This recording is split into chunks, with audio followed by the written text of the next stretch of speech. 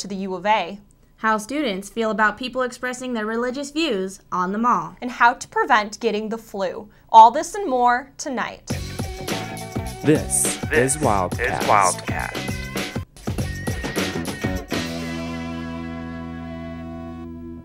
Welcome to the late edition of Wildcast. I'm Carollann Scott. And I'm Janice Yu. Thanks for joining us tonight. President Obama just delivered a speech at a Las Vegas school to build support for immigration reform. And although Arizona is a state long at the forefront of immigration enforcement, Arizona lawmakers are torn on Obama's immigration reform proposal. Wildcast reporter Sammy Jo Roth brings us this report straight from Capitol Hill.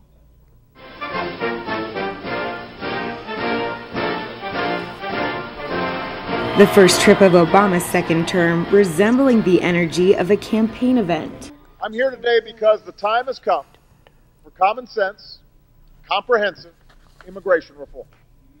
The president visiting this predominantly Hispanic Las Vegas high school to build support for immigration reform. How's the time? The central message in his speech, a call for a pathway to citizenship for more than 11 million undocumented immigrants.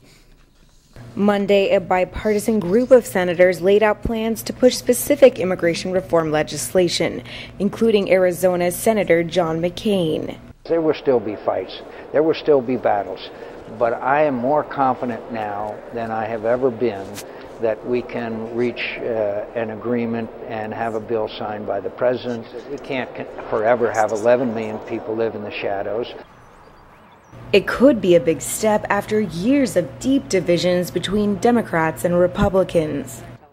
There are some mixed reactions from Arizona lawmakers, a state long at the forefront of immigration enforcement. We're doing a great job. Maybe that's why the Justice Department is taking me to court and Obama's going after me. That's sad. Here we have a recent election year. Now all at once everybody's talking about enforcing these laws. They should have been doing it years ago. If lawmakers fail to advance their proposal, the president threatened to send his own legislation to Congress. Republicans in Congress responded to the president's speech today with caution. A spokesperson for House Speaker John Boehner warned the president not to interfere in bipartisan negotiations. Reporting on Capitol Hill, I'm Sammy Jo Roth for Wildcast. It's been a long flu season, and those who have been hit with the bug are struggling to get better. Allie Lee joins us come and with gone, more. But Allie? Norovirus is the new illness sweeping campus. Symptoms include, but are not limited to, stomach cramping, nausea, and throwing up, which can ultimately lead to dehydration. The way you get infected is, it can be on any surface. It's a fecal oral contaminant, which is as gross as it sounds.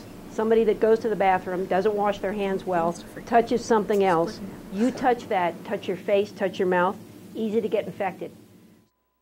Norovirus, also known as the stomach flu, is most common during the winter and affects about 21 million Americans annually. Norovirus is highly contagious and spreads quickly. It's commonly found in schools, hotels, and healthcare facilities. I'm going to prevent getting norovirus by washing my hands all the time, working out, and eating healthy. Unfortunately, there's no drug or vaccine to treat it, but the good news is recovery is only about 1 to 2 days. Hand sanitizer reduces the number of germs, but it's no substitute for soap and water. To stay healthy, make sure you thoroughly wash your hands before eating, after going to the bathroom, and as soon as you get home. If you have the virus, it's important to stay hydrated and drink plenty of fluids. Reporting from Campus Health, I'm Allie Lee with Wildcast. But we do have good news for your health. Pharmacists say that although this season's flu is widespread across the U.S., it is not considered an epidemic here in Tucson. If you do catch it, it's no secret that cough remedies and over-the-counter drugs are not always enough. NextCare received their vaccine supply back in August, but didn't see a big turnout until 3 weeks ago, and only gave 1 dose in December. This is peak flu season right now, and it's really important to protect yourself against it. You know, airplanes are really good at transporting passengers, but they're also really good at transporting germs. So if you're going to be flying for this season, traveling season, you should bring your own pillow and blanket.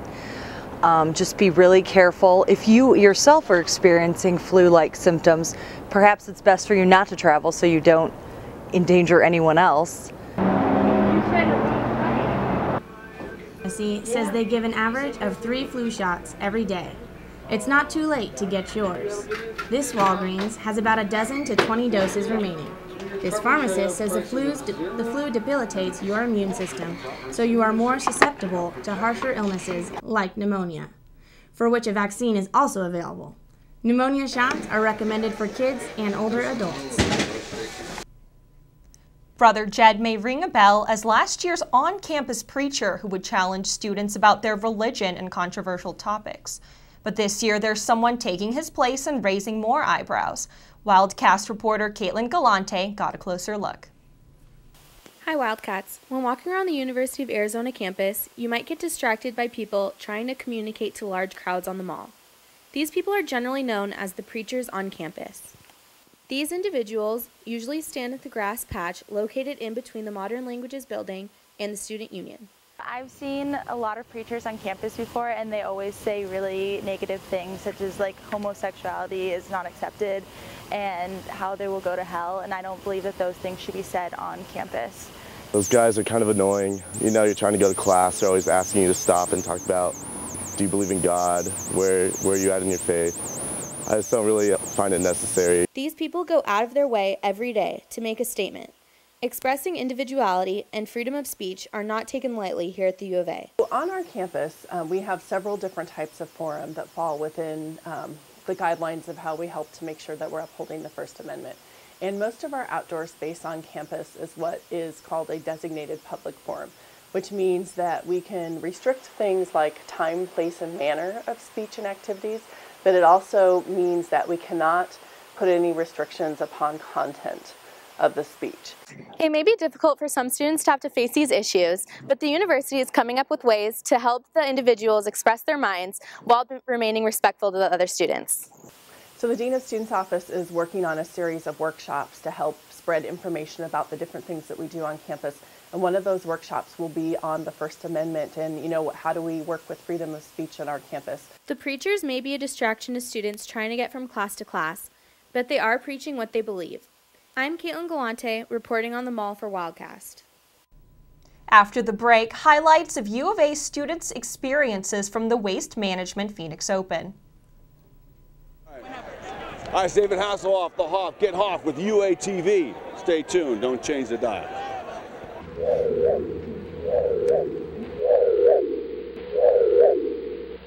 People may tune out someone they see on a median trying to sell newspapers. Those extra few hours of having to swipe your cat card to get in at night might be keeping non-U of A students out of the library. And while some are traveling to Mexico for cheaper gas, others are forced to pay those high prices at the pump. Students and parents are always invited to come cheer on the Wildcats. We'll see you back here next week for another edition of Wildcast.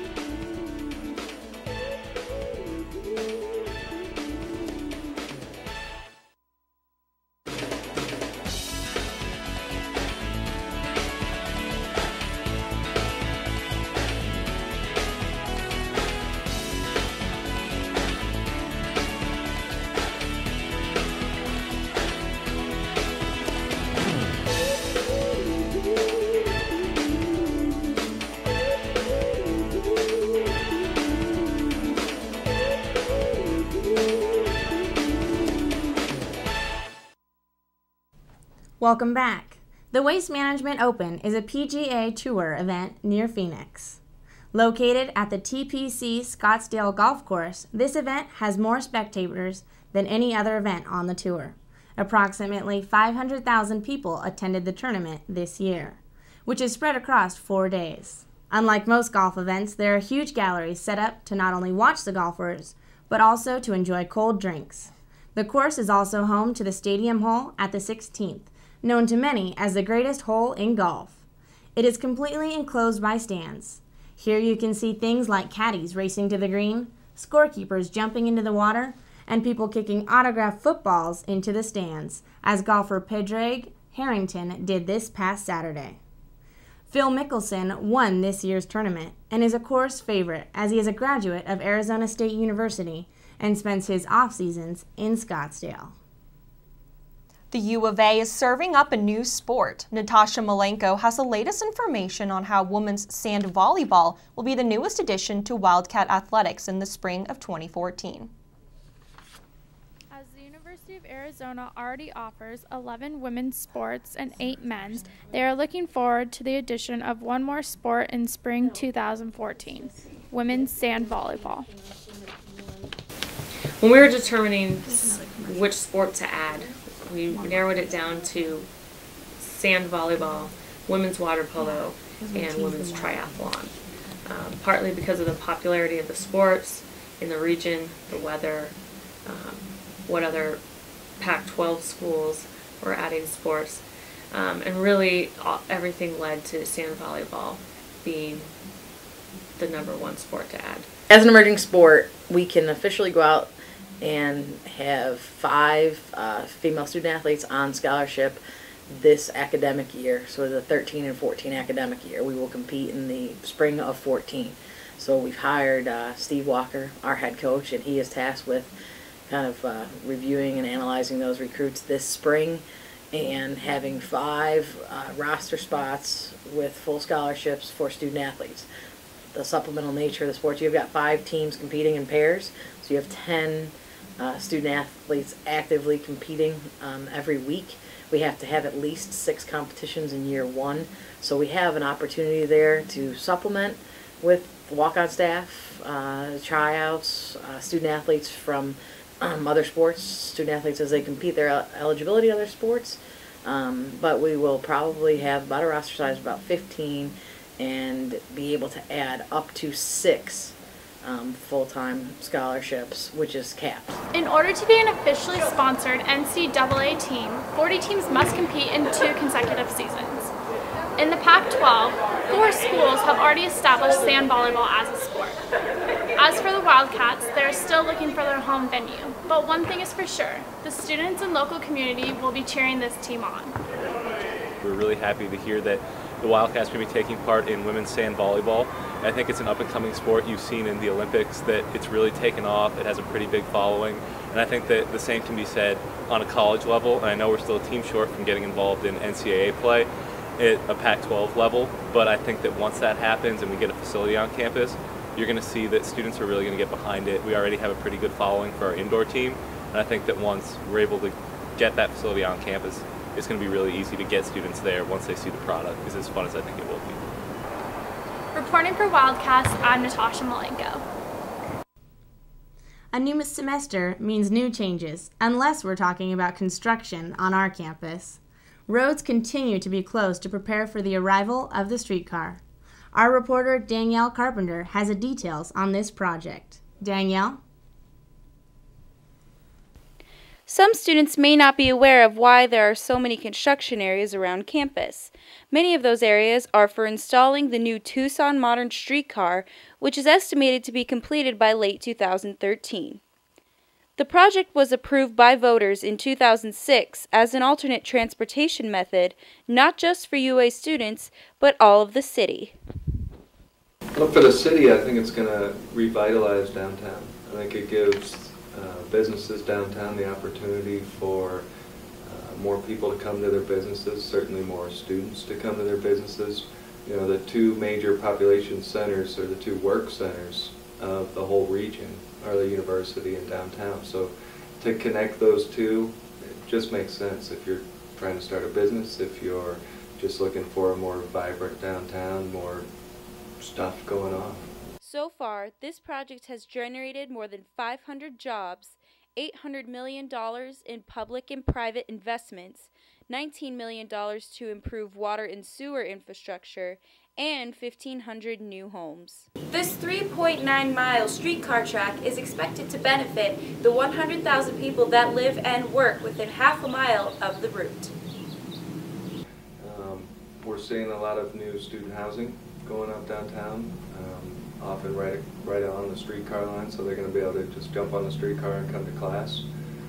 There's the development along the line, so maybe in the future there's a grocery store, and they'll be able to jump on that and just go grocery shopping instead of having to have a car or get in their car or borrow a car from their friend.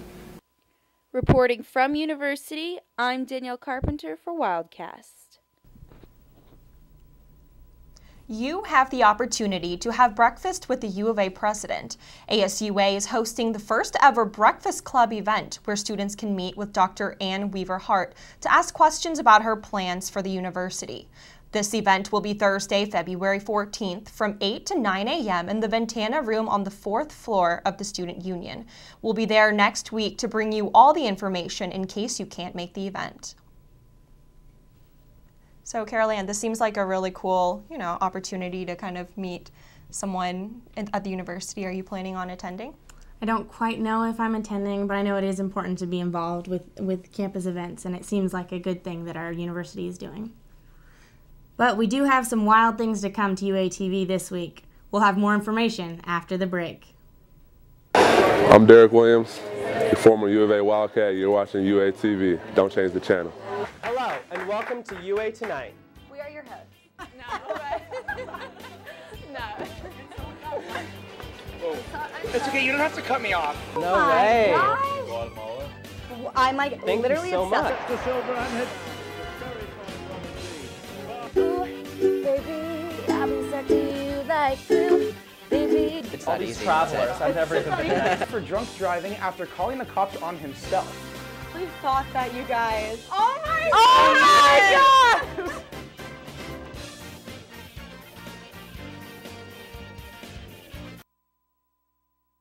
UA Campus Pantry is a non-profit organization new to the University of Arizona. They provide food and other numerous resources to staff and students who could not otherwise obtain it. Their big launch was on campus last Friday.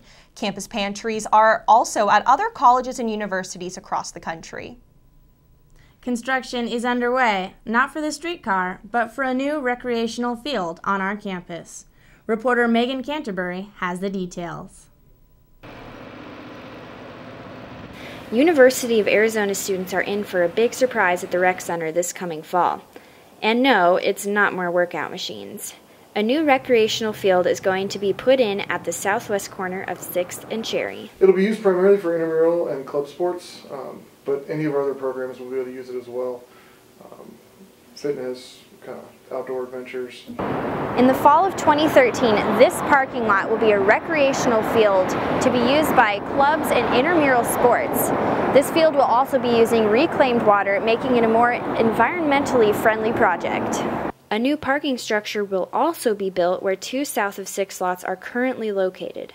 According to Parking and Transportation Services, the structure is estimated to hold between 800 and 900 cars.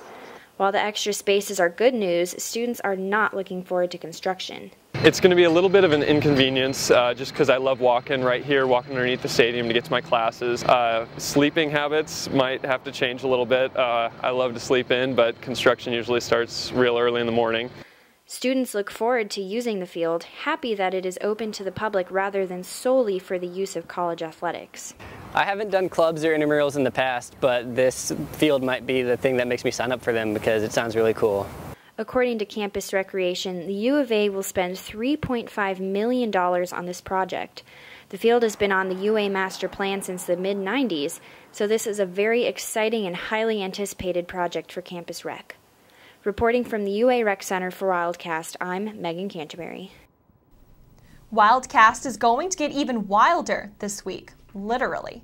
The San Diego Zoo will be coming here to show off their new and upcoming Australian Outback exhibit, complete with a kangaroo, birds, and reptiles. Be sure to tune in this Thursday at 2:30 p.m. and next Monday night. For more information, check out our Facebook page. And we're here with our sports anchor, Lauren Weinberg. Lauren, what do you have for us?